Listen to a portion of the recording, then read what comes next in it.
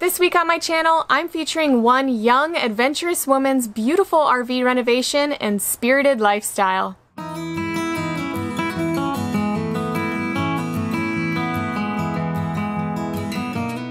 I just love Lindsay's outlook on life and happiness, especially because she was willing to turn down a well-paying job to pursue her dream of living an off-grid, nomadic lifestyle.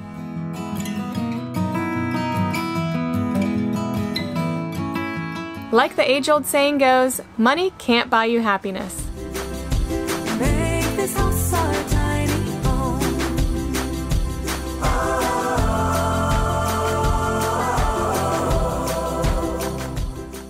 I'm Lindsay. We are here boondocking outside of Yellowstone in my RV.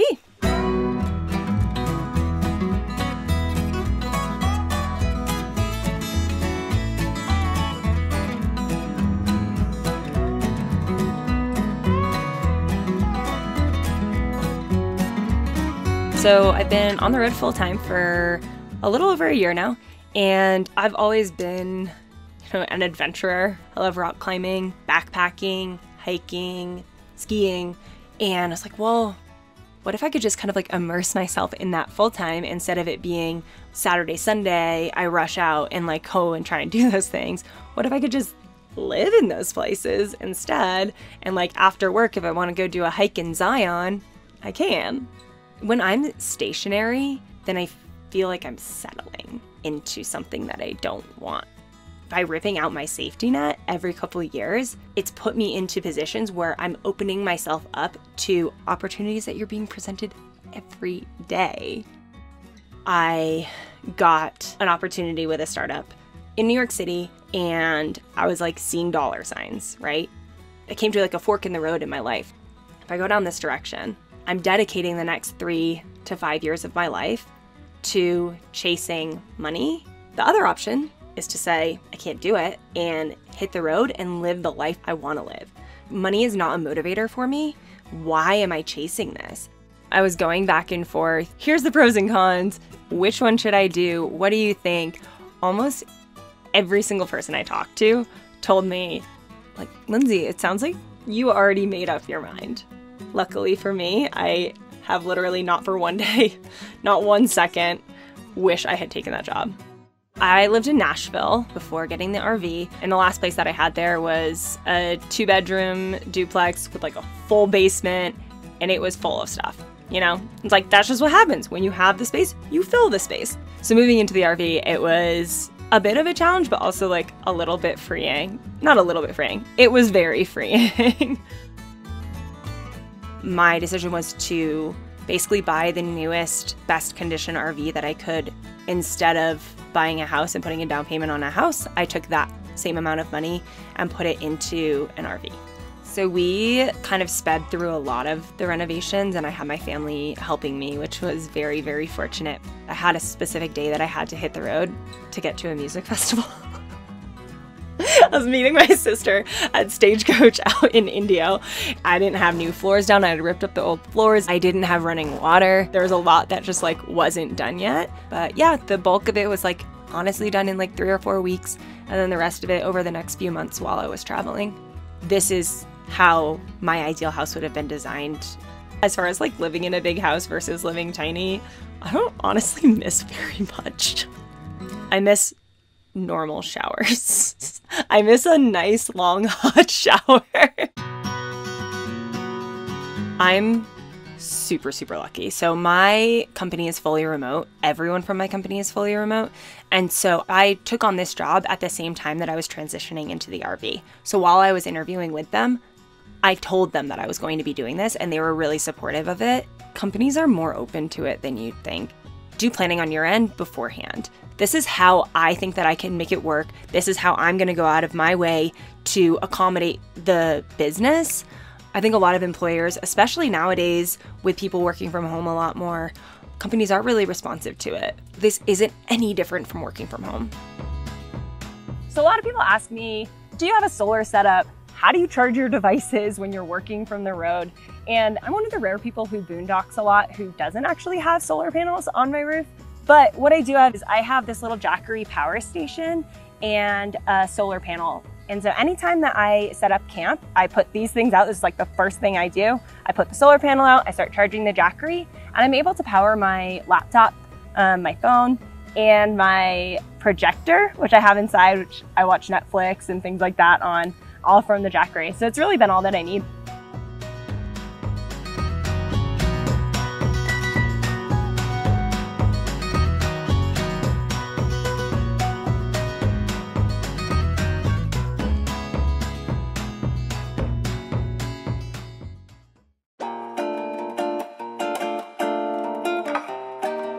This is my RV. It is a 28-foot Class C motorhome. It's a 2006, and I got it a little over a year ago. When I got it, there was, I think, 45,000 miles on it, and I've put another like 25,000 on it in the last year, just traveling around. We've got 2 slide outs on the other side, which gives me a lot more space, and we've got a bunch of storage on the outside as well. So I'll show you guys around. So this is on a Ford E450 Super Duty, so I think that's a van chassis. I get about 8.5 miles to the gallon right now.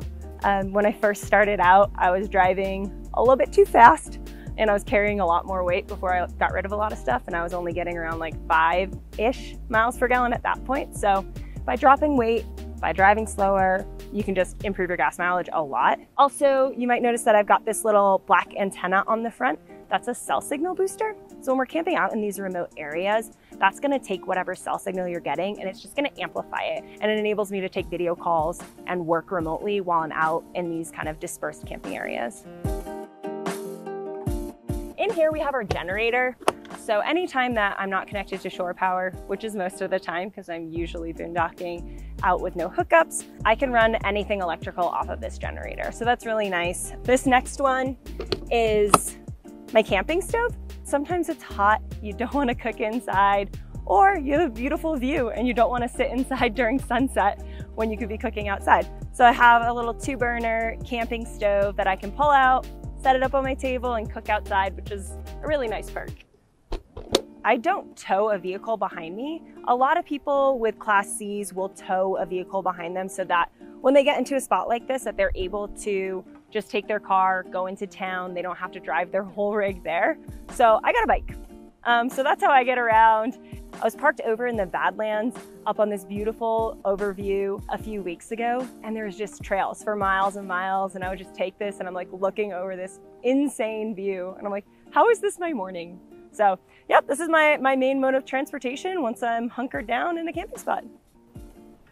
Oh.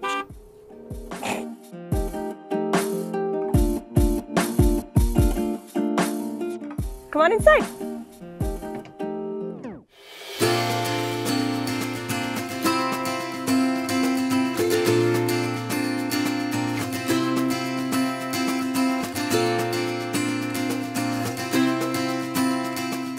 All right, guys, welcome inside. We'll start with the kitchen. So all of this pretty much is original. How I got it, I just painted it and changed out the hardware. So we got a tiny little stove right here with my cat towel, because, you know, crazy cat lady.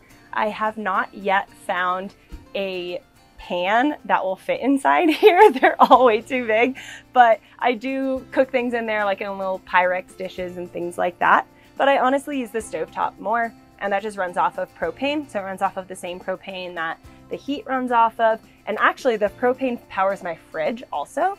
So that runs all the time, even if I'm not connected to power. So that's really nice. This is actually a pretty good sized fridge, honestly, for what I have. When I lived in an apartment, my fridge was always like a quarter full. This is all the storage that I need. Pretty good sized freezer. Got some Otter Pops, because, you know, you never grow up. I don't use the microwave very much.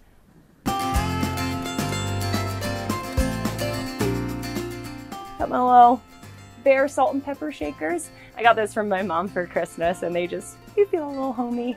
A lot of the stuff that you see on the counters, when I'm driving, I just move it into the sink so that it doesn't bounce around or fall off when I'm driving. So a lot of our viewers, that's kind of what we do as we're driving around, is that we move and we use the sink as storage. We're going into the bathroom here. So In the bathroom, I just have the toilet and the shower, and my sink and vanity are actually outside, which I really, really love. Gives me a lot of area to, you know, get ready, brush my teeth, all that good stuff.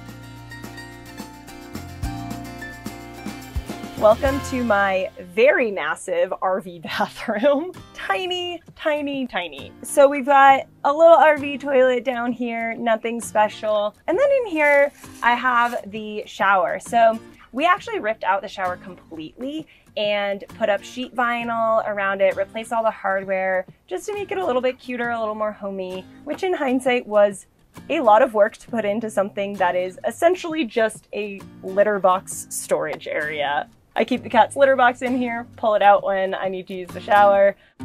I have a freshwater tank that is 33 gallons. If I conserve a lot, it can last me like maybe up to 2 weeks, but probably around like a week if I'm not super, super hard trying to conserve it.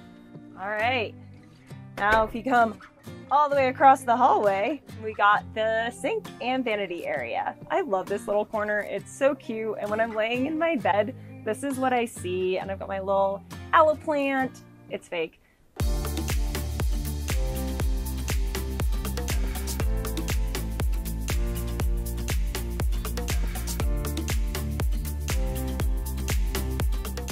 So this whole thing is actually a slide out. When I'm driving around, that's pulled all the way in. Feels a little bit more cramped in here. But once I'm parked, I slide that out, get tons of space. This bed, this is what we call an RV queen. So it's a queen size sideways, but lengthwise it's like 6 inches shorter, I think. Up here I've got a little projector, and then I've got a projector screen that I can move between the bedroom and the living room. I've got my shoe storage all up in here too, because I still have way too many pairs of shoes. I have so much storage space. I keep a lot of different clothes in here, so camp clothes, and then I've got my professional from the waist up clothes for when I have to do video calls, and then I have all my hiking, climbing stuff down below. It was really nice that I just kind of had the storage space to have those options. And then all these decorations were all from my old apartment, so it just feels like home.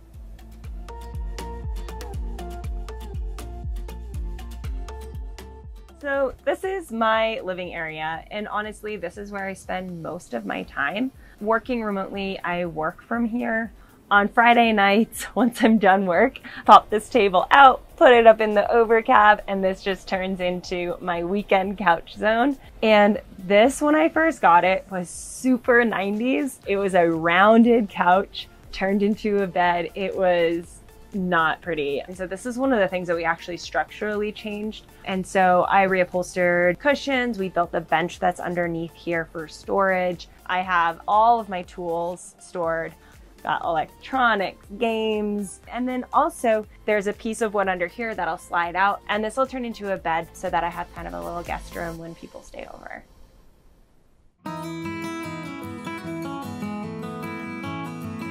I don't necessarily think that my priorities have shifted as much as my true priorities in life have kind of come to the surface. Chasing happiness, being in nature, spending quality time with people. Money is less important to me than happiness. I hope you guys enjoyed this week's home tour. Make sure to subscribe and hit that bell so that you get a notification every time I post a new video.